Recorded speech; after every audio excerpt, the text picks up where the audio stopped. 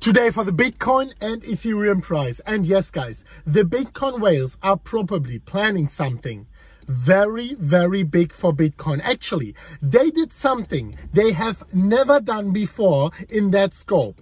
They are moving Bitcoin as never before. And I want to tell you what potentially is going to happen according to these on-chain data points here. I am going to share with you in that video. I will talk about Ethereum. I will talk about the charts, about my trades, my open trades, $5.4 million on Bitcoin, and much, much more. I will talk about my future trades and obviously also about the price targets of mine here in the immediate short term for both Bitcoin and Ethereum. All you have to do is sit down, watch this video until the very end, smash up the like button towards a new all-time high. Smash it up as you have never smashed it up before. And now let's go straight into the content. I just wanted to show you here quickly from my rented Jeep, this amazing neighborhood here, like in Ibiza. Beautiful nature. I really love nature and I'm very appreciative for being able to experience all of that here while making content, while talking to an amazing community like that. And now let's go straight into the content, guys. Thank you so much for always sticking with me, for supporting me here on this amazing journey. We are one crypto family going this journey together. Now I want to start Bitcoin chart, and guys, stick here with me until the end, because the chart in and of itself has small bearish note, whereas the data points I want to share with you are the most bullish I have seen since a very long time. So we are here on the 4-hourly candles for Bitcoin. I want to share this pattern with you. You remember we broke out, actually, as I predicted, from this rising wedge to the upside. I also predicted the bottom for Bitcoin, and I predicted this breakout. I predicted $42,000. I can say it with a lot of confidence because you go back into the videos, even the biggest doubters, and you will see that this is actually what happened. Well, now the question is, because I still predicted that most likely we are in an uptrend, I also predicted that we are probably going to break the 42,000 and go towards higher price targets of 47, 51,000. What has ever happened with this prediction? Is it still intact? Well, first of all, let's focus on the immediate short term. And what you can see here on the 4-hourly candles is that Bitcoin is forming a head and shoulders pattern. Not the most beautiful one, but definitely a good one. Also pulling out the volume candles. Well, the only thing I would like to see is that here on the head we would need a little bit more volume to get a volume profile like this. This is usually what you want to see. So it's not perfect, but still the shape looks good. And we have a downward sloping neckline. We have the left shoulder here. We have the head here and the right shoulder there.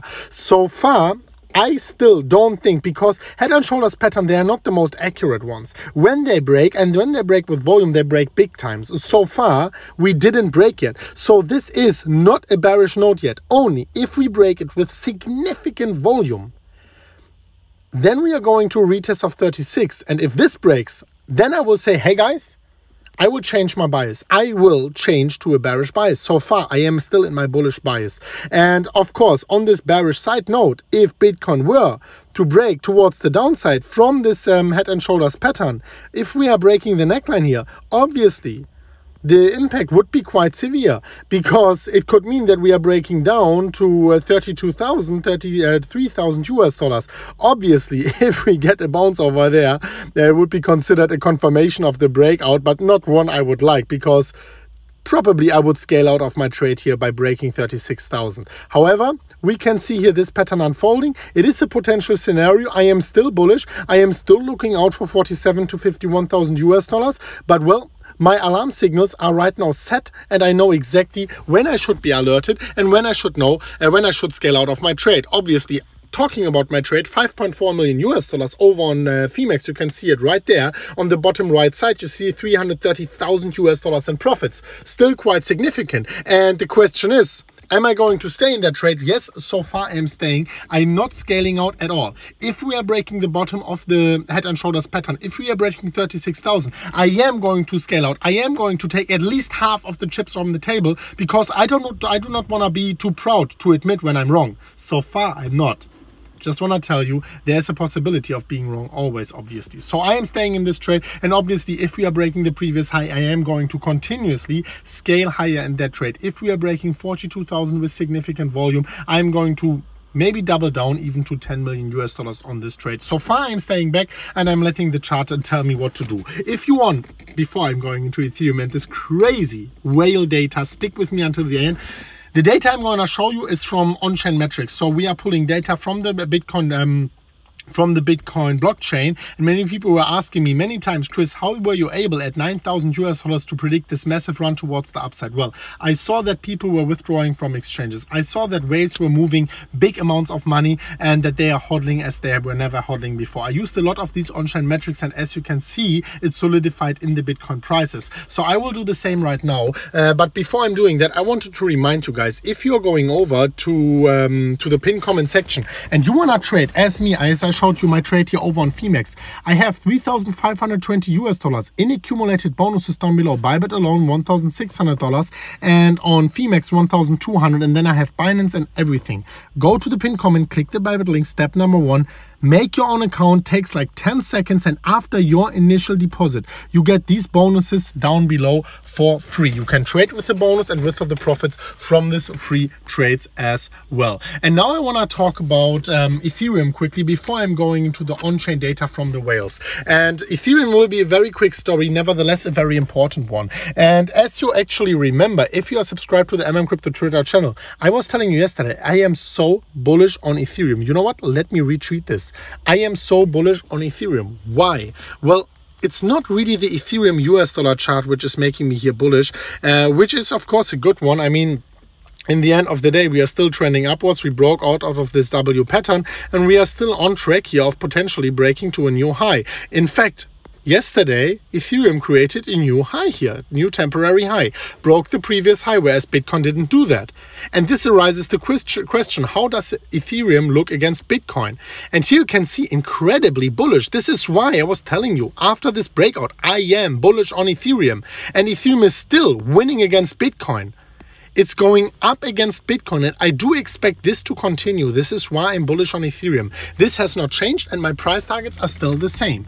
But guys, I really can't wait, because I want to talk about these on-chain metrics, which in my opinion are one of the most astonishing ones since a very long time. And I want to not waste more time here. I want to go straight into it, and I want to share with you this Glassnode data. This is the balance on exchanges, and as you know, the balance on exchanges is, so to speak, the available circulating supply of Bitcoin being ready to be sold immediately. So of course we have the circulating supply of Bitcoin, which is like 9 million, but then most of these Bitcoin, they are on like hardware storages. People are not ready to sell them. But if Bitcoin are on exchanges, it's just like a click away. So historically, the more Bitcoin were on exchanges, the more selling pressure, potential selling pressure we had on the Bitcoin price.